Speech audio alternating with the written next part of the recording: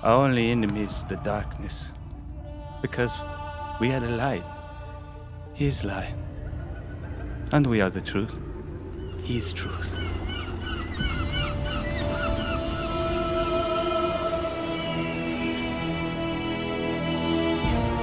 Father, do you still suffer? ඉතිහාසය හැමදාමත් බලධාරීත්වයට ඕන විදිහට දේශපාලනයට රජවරුන්ට පුරුෂ මූලිකත්වයට ඕන විදිහට හැමදාම වැරදියට වරණගිලා ලියවිච්ච ඉතිහාසය මේ වෙලාවෙත් මේ පාස්කු පහරේ උදෙසා ලියවෙන්නට යන දවසක ඒ මෙච්චර කල් ඒ සිද්ධීන් වලට වෙච්ච සිද්ධියමයි මේකට වෙන්න යන්නේ කියලා අපිට දැනෙන්න පටන් මේ යුගයේ ජීවත් වෙච්ච මිනිස්සෙක් විදිහට ඒක ඇහෙන දැනෙන මානෙ හිටපු මිනිස්සෙක් විදිහට මට දැනුණා මගේ යම් හෝ නිර්මාණාත්මක ප්‍රකාශනයක් විදිහට ඒක මං හරහා පිට යන්න ඒක මං හරහා ප්‍රකාශ වෙන්න අවශ්‍යයි කියලා මට දැඩිව දැනුණා එක පැත්තකින් 1544 වෙච්ච මේ වගේම විනාශයක් මේ වගේම ඛේදවාචකයක් ආයේ ගොඩ නොයන තරමට යට ගිහිල්ලා තියෙනවා කුල වේද අන්තවාද ජාතිවාද ආගම්වාද නිසා. එතකොට ඒ නිසා ඒ වගේ මේ සංස්කෘතිකගත කොටු ඇතුලේ හිර වෙන්න යන මේ කතන්දරේ ගලව ගන්න උදාහරණ කතාවක් විදිහට අපි හිතුවා සීඩ්ස් වැඩ කරයි කියලා. එහින්ද අපි ඒ 1544 කතාව අලුතෙන් කියන්න හිතුවා. මේ කතාව ඔස්සේ එක්තරා මිනිස්සෙක්ගේ අඳුර අතෑරලා ආලෝකයේ තෝරගත් එක්තරා මිනිස්සෙක්ගේ ජීවිත වෘතාන්තයක් අපි මේ කතාවට එක්කහුව කරුවා. ඒ කතාව බීජයක් වගේ ඒ කියන්නේ අර 544 සිද්ධ වෙච්ච සිද්ධිය අද මේ 2022 මේ දවසේ මෙහෙම ආය අලුතෙන් ඉපදෙන්නේ ඒ සිද්ධීන්හි තියෙන අර බීජමය ගුණය නිසා බව අපි විශ්වාස කරන නිසා. ඉතින් ඒ කතාවට උදාහරණ සපයමින් අපිව දැඩි ශෝකයකට පත් කරමින් අපේ සහෝදර දර්ශන් ඊයේ එයාගේ චිතකේ පිච්චිලා ගියා. දර්ශන් අර බීජ න්‍යාය ආයමත් සැරයක් අපිට ඔප්පු කරලා පෙන්නවා. ඔහුගේ මරණය එක්ක ඔහු රංගපෑ චරිත ඔහු අවසානයේ අද ඔහුගේ චිත්‍රපටිය යන මේ සංකිලි පළවෙනි සංකිලිට ඔහු රංගපාන චරිතය ඇතුලේ ඔහු සදාතනිකව ඒ රූපය වෙනුවෙන් පෙනී හිටින්නට යනවා. ඒ පළවෙනි වතාව සංකිලි රජු ප්‍රතිනිර්මාණය කරනවා. ඔහුගේ මරණය සදාතනිකව මතකයක් අපි අතරේ ඉතුරු කරලා යන්න සමර්ථ. ඔහු ඒ සාක්ෂාත් කරන්නේ සත්‍ය කවදාවත් හංගන්න බෑ කියන ආලෝකේ කවදාවත් හංගන්න බෑ කියන ඒ උදාරතර පණිවිඩය සදාකාලික කරමින් ඔහු ඇස් පියාගන්න. ඔබ ආගම නමින් නිර්වචනය කරනුයේ ආධ්‍යාත්මිකත්වය නම් මෙය ආගමික චිත්‍රපටයක්. මෙය අධ්‍යාත්මික චිත්‍රපටයක් කියලා අඳුනනටයි මම කැමති. මේ චිත්‍රපටය මේ යථාර්ථයක් කරගන්න උදව් වෙච්ච මගේ මිත්‍ර ජානක පෙර මහත්මයාට මේ චිත්‍රපටය පිටිපස්සේ ශක්තියක් වෙච්ච පර්වතයක් වගේ හිටපු අපේ ප්‍රසාද් හර්ෂන් පියතුමාට අන්ටන් පියතුමාට සහ මගේ සියලු කණ්ඩායමට මම මේ අවස්ථාවේදී මගේ හදපිරි ස්තුතිය පුද කරන ගමන් මම ආරාධනා කරනවා අපේ මේ පුංචි උත්සාහය බලන්න කියලා. බොහොම ස්තුතියි. இவர்களால் இப்படி மக்களிடம் கொள்ளையடிக்க முடியும். அத்தையை மாற்றி ஒப்பனத்தை மீறியுள்ளனர்.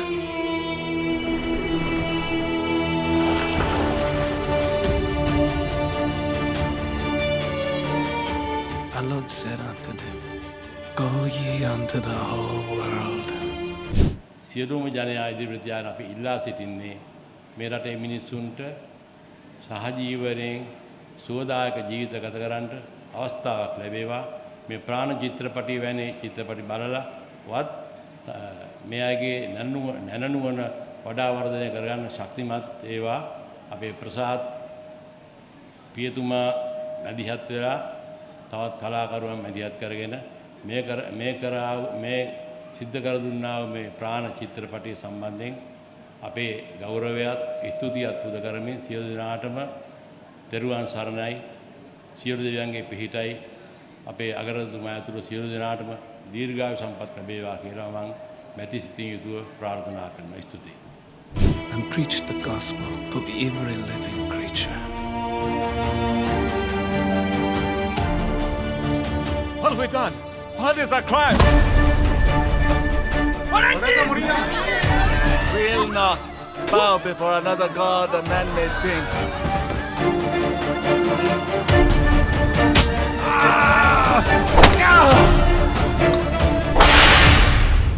මේ ප්‍රාණ චිත්‍රපටිය අද අපේ සමාජයට ලොකු පණිවිඩයක් ගෙනත් දෙනවා. ඒ තමයි මනුෂ්‍යත්වයේ නිදහස, මනුෂ්‍යයාගේ නිදහස පිළිබඳ තමන්ට කැමති ආගමක් ඇදහීමට, තමන්ගේ චින්තනයක සංස්කෘතියක හැඩගැසෙන්නට මනුෂ්‍යයාට නිදහස පිළිබඳව තමයි මේ චිත්‍රපටියේ අපිට දකින්නට ලැබුණේ. විශේෂයෙන්ම අද වගේ කාලයක ලංකාව නිදහස ලැබලා අවුරුදු 74ක් ඉවර වෙන වෙලාවේ අපේ රටේ ජනතාව කොයිතරම් දුරට නිදහසෙන් ජීවත් වෙනවද කියන ප්‍රශ්නයක් මතුවලා තියෙනවා. ඒ නිසා අපේ රටට අලුත් සංස්කෘතියක්, අලුත් සભ્યත්වයක්, සෑම ජන කොටසක්ම අගය කරන, සෑම ආගමකම චින්තනය අපේ ජීවිතේ හැඩගස්වන, ඒ වගේම සෑම ආකාරයෙන්ම නිදහසේ ජීවත් වෙන්න පුළුවන් ආර්ථික, සමාජීය, සංස්කෘතික නිදහස අගය කරන්න පුළුවන් රටක් හදන්නට අපි යොමු වෙන්නට ඕනේ. දැන් මේ වෙනකම් පවතින තත්ත්වය ගැන අපිට සෑහීමකටපත් වෙන්න බෑ. අපේ රට නිදහස ලබා ගත්තට ඒ නිදහස ක්‍රමක්‍රමයෙන් අඩු වෙලා ගිහිල්ලා අද අපේ ජනතාව හුඟක් දෙනෙක් ඊ타ත්ම දුෂ්කර කාල පරිච්ඡේදයකට අවතීර්ණ වෙලා තියෙනවා. ඒ නිසා අපේ රට නිදහස් කරගෙන නව සංස්කෘතියක් හදන්න අපි අපේ තරුණ තරුණියන්ට විශේෂයෙන්ම ආරාධනා කරන්න කැමතියි.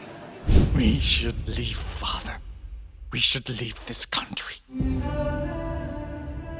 Enough! Save those people. Your martyr's crown. Will it be worthy of all the innocent blood it spills? Those people did not die. They were born into an eternal life.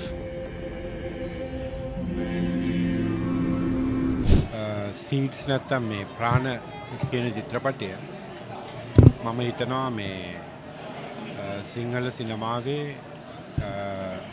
වෙනසක් ඇති කරන චිත්‍රපටයක් බවට පත්වෙයි කියලා. සාමාන්‍යයෙන් අපි සිංහල සිනමාවේ දකින්නේ නැති පැතිකඩ ගොඩාක් ප්‍රාණ චිත්‍රපටයේ තියෙනවා. මේ චිත්‍රපටි මම දකින්නේ අද රටේ තත්ත්වයට, රට මුහුණ දීලා තියෙන තත්ත්වයට සහ අපේ ජනතාව මුහුණ දීලා තියෙන මේ මහා අර්බුදකාරී අවස්ථාවේදී ජනතාවට හිතන්න යමක් ඉතුරු කරලා තියෙනවා කියලා. ඒ කියන්නේ දේශපාලන බලය රැක ගැනීම වෙනුවෙන් ආගම පාවිච්චි කරන්න කොච්චර දුරට සමහර දේශපාලකයෝ උත්සාහ කරනවාද කියලා. ඒක නිසාම කොයිතරම් ජීවිත ප්‍රමාණයක් විනාශ වෙනවාද කියලා. කොයිතරම් ලස්සන සංස්කෘතියක් අඳුරු බවට පත් වෙනවාද කියලා. ඉතින් මම හිතනවා මේක අපි කවුරුත් තේරුම් ගන්න ඕනේ සත්‍යතාවයක් කියලා. මම හිතනවා තවදුරටත් අපිට කතා කරන්න පුළුවන් වේවි මේ චිත්‍රපටිය තිරගත වෙනකොට. මම හිතනවා මිනිස්සුන්ට හිතන්න යමක්, සමාජයට හිතන්න යමක් මේ චිත්‍රපටි ලබා දීලා තියෙනවා කියලා. ඒ වගේම ප්‍රාණ පරිත්‍යාගී වරේ කියන එක. ඒ කියන්නේ Taman අදහන ධර්මයේ වෙනුවෙන් Taman ගරුකොට සලකන, Taman විශ්වාස කරන යමක් වෙනුවෙන් Tamanගේ ජීවිතය පූජා කරන්න තරම් පරිත්‍යාගශීලී වෙන්න පුළුවන් මිනිස්සු සමාජයේ එදත් හිටියා අදත් ඉන්නවා. ඒ නිසා නමුත් ඒ පරිත්‍යාගය කරන්න ශක්තිය සමාජයක් රටක් හැටියට අපිට ඕනේ. එහෙම නැතුව මේ සමාජය මේ රට වෙනස් කරන්න පුළුවන් කමක් නැහැ කියන පණිවිඩය මම හිතන්නේ ප්‍රාණ චිත්‍රපටය තුළ තියෙනවා. මම හිතනවා ප්‍රාණ චිත්‍රපටය හොඳ චිත්‍රපටයක් කියලා හඳුන්වන්න පුළුවන්. What good is our blood if we die without a purpose?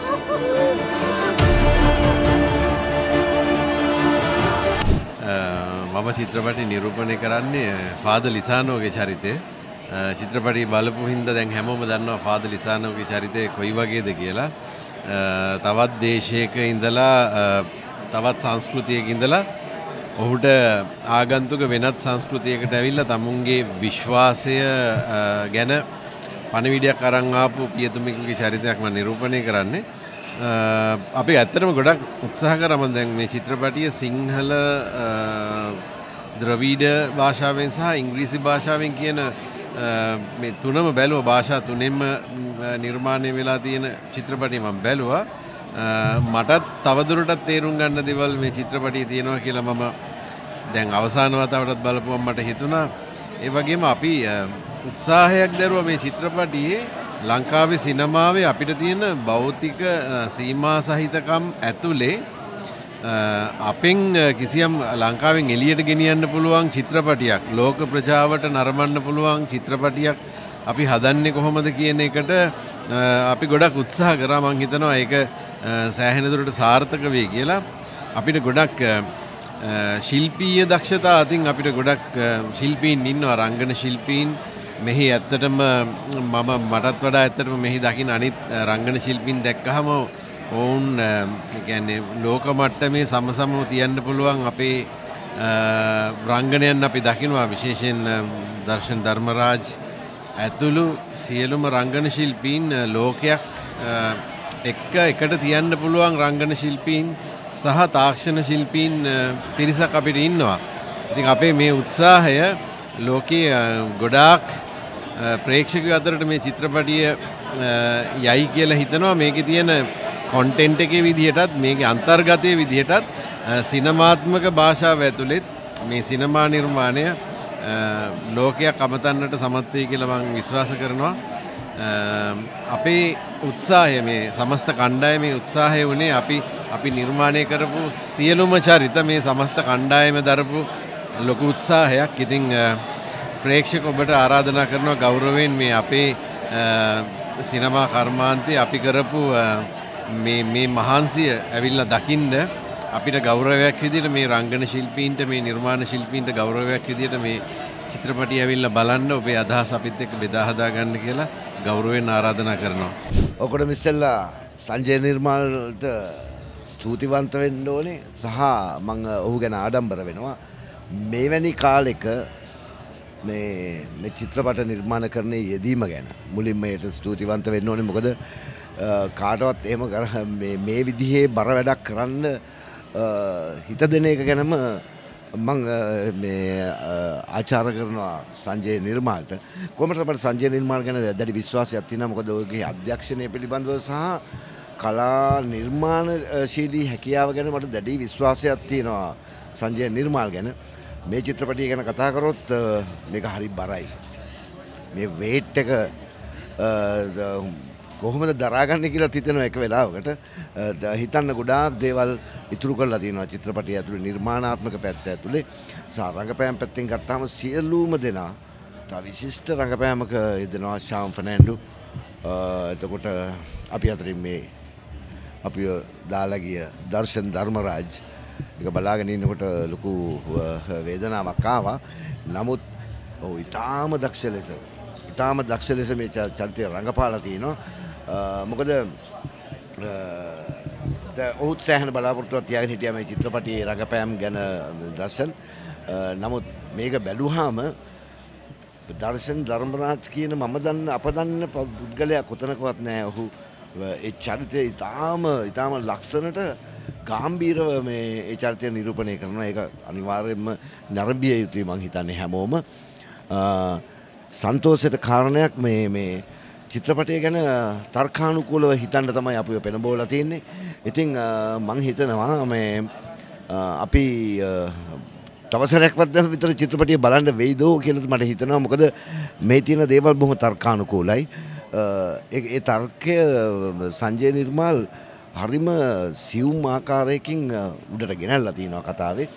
ඉතින් චිත්‍රපටයේ කර්මාන්තයක් කලාවක් වගේම කර්මාන්තයක් කෙසේ හෝ අපිට මේ කර්මාන්තය රැක ගන්න නම් චිත්‍රපටය නැරඹිය යුතුයි. ඉතින් මම ආරාධනා කරනවා ඇත්තටම මේ චිත්‍රපටය නැරඹිය යුතුයි. ඒක නැරඹිය යුතු චිත්‍රපටයක් හැටියට මම දකින්නේ. ඉතින් හැමෝටම මම ආරාධනා කරනවා ඇවිල්ලා මේ චිත්‍රපටය නරඹන්න. මේ තියෙන රංගපෑම් අගය කරන්න, මෙහි තියෙන මේ කන්ටෙන්ට් එක, මේ කතා වස්තුව ඇතුලේ තියෙන හරය මොකද්ද කියන එක තේරුම් ගන්න. ඒක ඒ රසවින්දනය මේ වර්ධනය කරගන්න ලැබෙනවා නම් ලැබෙයි අනිවාර්යයෙන්ම මේ චිත්‍රපටය නරඹුවාම. ඒකින්ද මම ආරාධනා කරනවා මේ චිත්‍රපටය නරඹන්න. අපේ ඊළඟ ප්‍රේක්ෂකයා වෙනුවෙන් ඊළඟ පරම්පරාවේ රසවින්දනය දියුණු කිරීම වෙනුවෙන් ඇවිල්ලා මේ චිත්‍රපටය නරඹලා පොඩ්ඩක් තමගේ අදහස කියන්න. මම හිතනවා ප්‍රාණ චිත්‍රපටය කියන්නේ මෑත කාලේදී මම බලපු හරිම ලස්සන ඉතාමත්ම අර්ථවත් චිත්‍රපටයක් කියලා. මම විශ්වාස කරනවා අපේ ප්‍රේක්ෂකයෝ හැමදෙනෙක්ම පවුලේ හැමදෙනාම ලොකු කුඩා ભેදයක් නැතුව මේ චිත්‍රපටය නරඹන්න ඕනේ.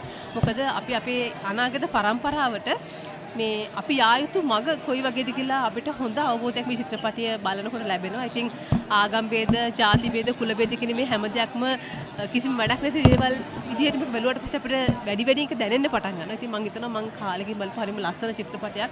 ඔයගොල්ලෝ අනිවාර්යෙන් බලන්න බැලිය යුතු චිත්‍රපටයක් කියලා. ඒ වගේම තමයි මට කියන්න තියෙන්නේ මිනිස්සු තුළ ඇති වෙන ගොඩාක් ඍණාත්මක ආකල්ප වැඩි වශයෙන්ම යන කාලයක් තමයි මේ කාලේ. මේ කාලය ඇතුළත අපි කොච්චර හොඳ දෙයක් කරන්න හැදුවත් මේකේ හොඳ දෙයක් තියෙනවද කියලා හිතන කාලයක් තියෙනවා. ඉතින් මේක අපි වැඩිහිටි කුඩා හැමෝටම ප්‍රතිශතයක් විදිහට සම්භාවිතයක් විදිහට දැනෙන්න පුළුවන්. නමුත් අපි කරන හොඳ දේවල් කාලයත් එක්ක කවමදා හරි ඒ ප්‍රතිලාභ ලැබෙනවා කියන එක ගොඩක් විශ්වාසවන්ත වෙන චිත්‍රපටයක් විදිහට මම දකිනවා. ඉතින් මම හැමෝටම ආරාධනා කරනවා ප්‍රාණ බලන්න, තමන්ගේ කමෙන්ට්ස් දෙන්න සහ තමන්ගේ අනාගත පරපුරට මේ ඇති වෙන අලුත් නිර්මාණ අත්දකින්න අවස්ථාවක් දෙන්න කියන මම ඉල්ලලා සිටිනවා. අපි අද මේ ප්‍රාණ චිත්‍රපටය නරඹලා එළියට ඇවිල්ලා තියෙන්නේ.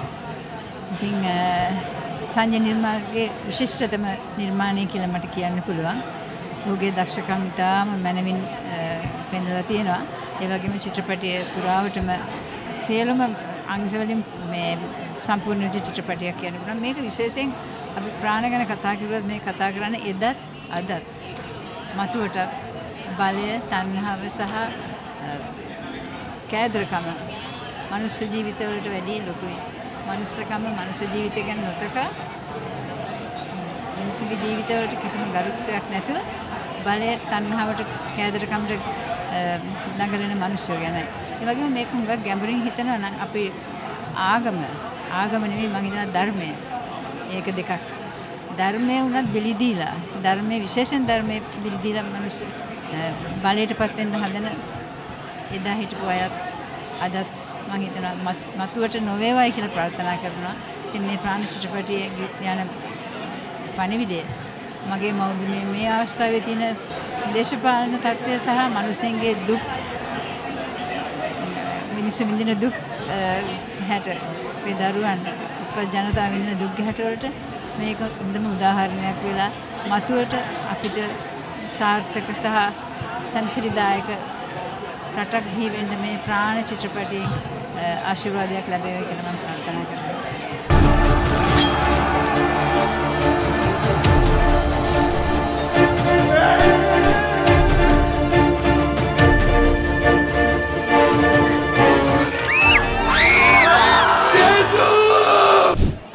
මුලින්ම විශේෂයෙන්ම ස්තුතිවන්ත වෙනවා සංජය නිර්මාල් මහත්මයාට මට ආරාධනා කරාට චිත්‍රපටය බලන්න.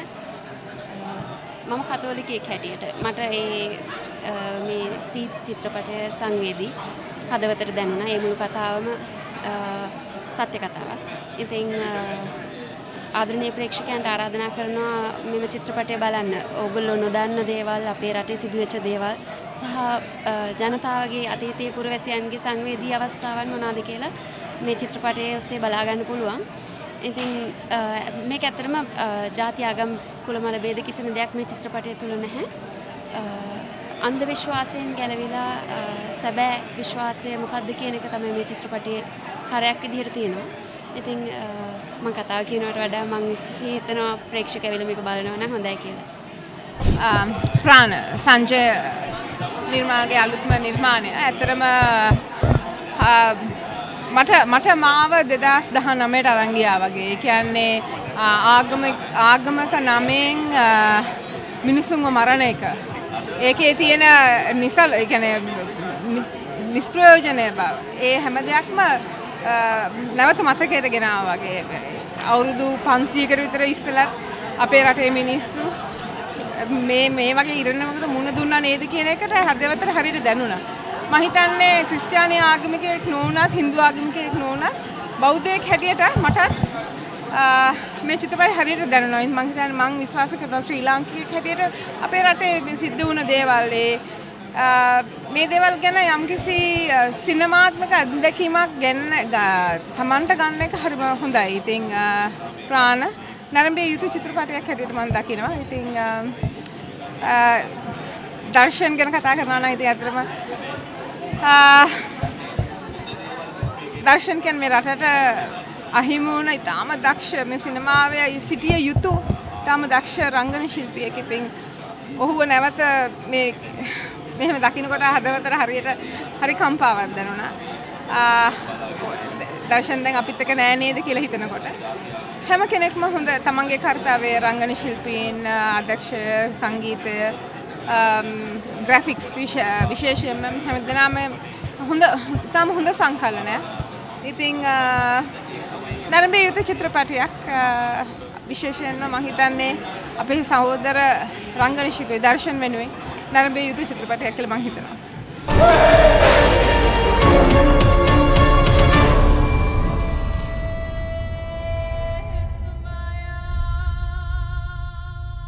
No, it is better not to try to figure this out.